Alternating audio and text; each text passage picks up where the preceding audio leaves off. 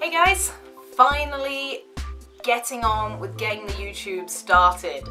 You guys voted a few weeks ago about what you wanted, if you want more blog content or YouTube content, and a lot of you did vote YouTube, but a number of you also said we like the blog for the content you produce, so here we are.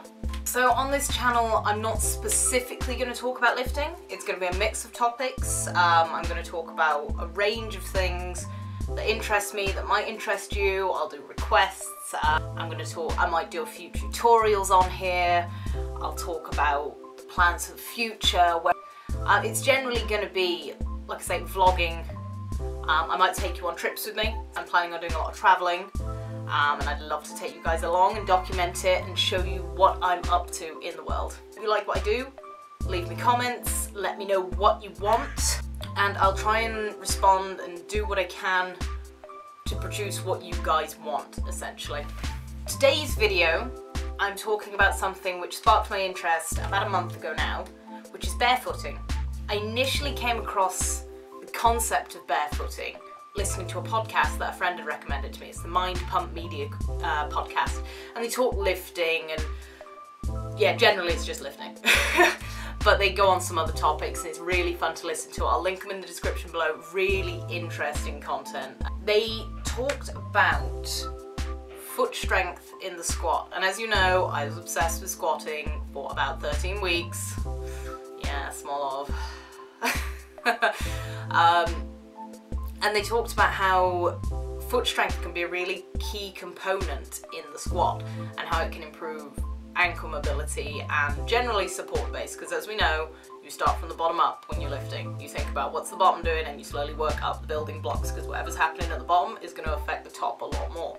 And they talked about like hunter-gatherer feet, and they said about how different they look from our modern feet. They're wide, they're spread out, they've got these thick pads on the bottom, and they're just well-muscled feet compared to our modern ones, which are, I mean, they're pointy, which is kind of weird. I mean, the little toes squashed in, the big toes squashed in, the arches are weak, the muscles all over are atrophied, we've got thin, soft soles.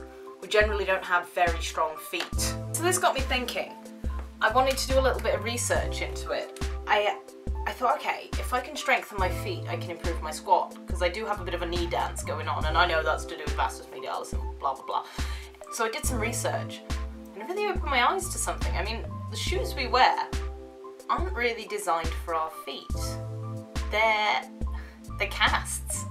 They're cast for the foot, and over years and years of wearing them, you weaken the foot completely. You suddenly think, I need arch support because my arches hurt.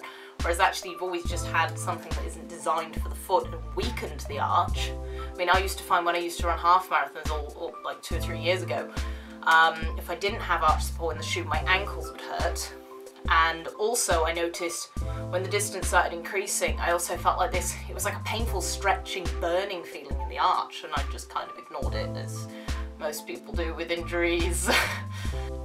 And it really got me thinking like this, looking at it. I thought our feet are weak. We don't strengthen them. The thing that carries us around all day is weak.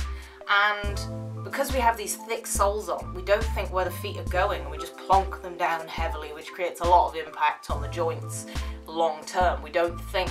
The first time I took my shoes off to have a go at this, I noticed I was initially wanting to walk on my toes, which I thought was really weird. And I do generally find now that I walk slightly more to the toe than the heel, unless the ground's very, very soft, but generally onto the toe, which I thought was very peculiar. Also, when researching, I found we have about 300 receptors on the base of the feet, which I didn't know about.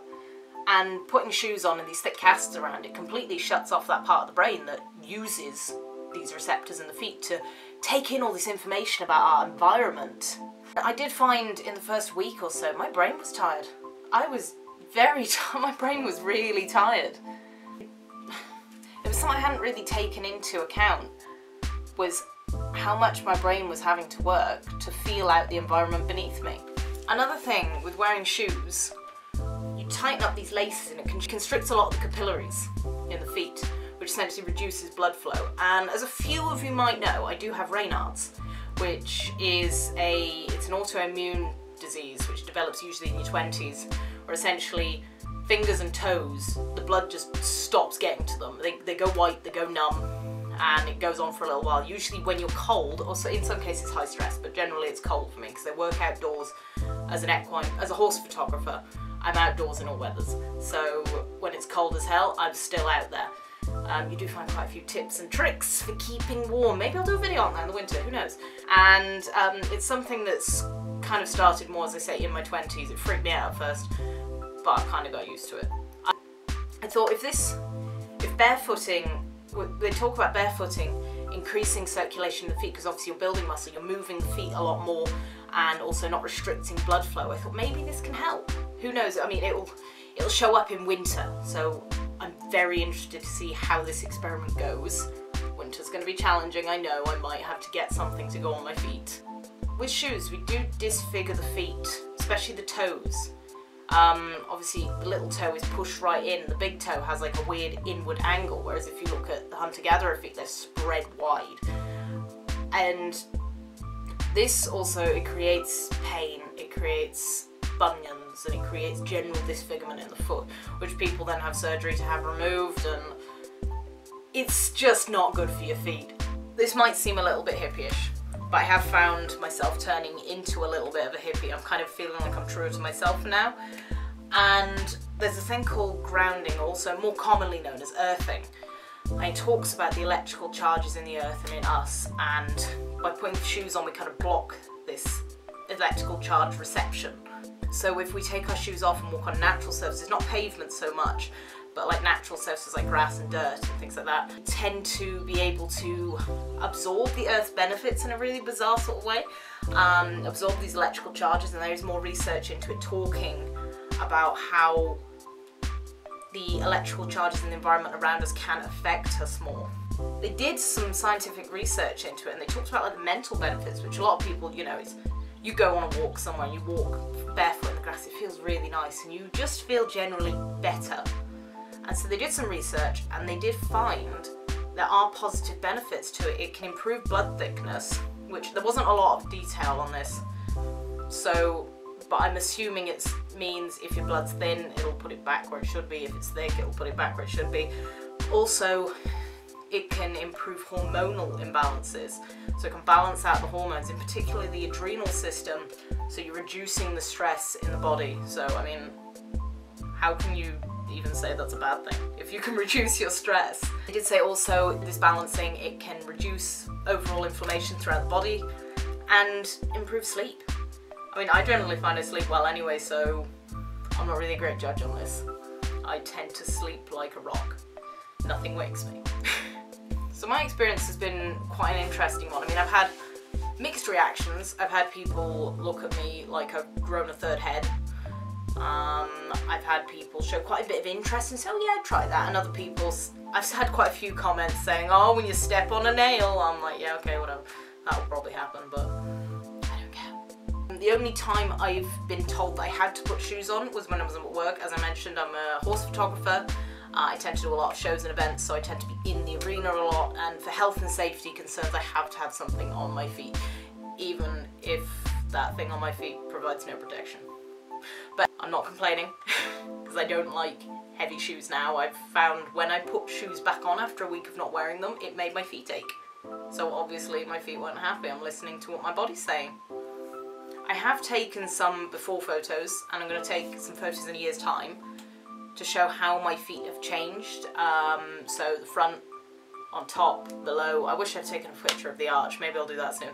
So definitely I will produce something on this. I'll let you guys see how things have changed, essentially. But I'd love to know your guys' thoughts on the subject. If you've tried it, let me know in the comments. Maybe try it yourself. See how you find it, even if it's just going for a little walk in the grass once a day. See how you feel, and again, let me know how you get on with it, because it's something that's really fascinating me at the minute, and how obviously shoes have been necessary over history. It's a fascinating topic. I definitely recommend you guys go research it, check out the articles on it, really interesting stuff. And again, leave me a comment, let me know if you like this, let me know what you want to see in the future, and I'll speak to you soon.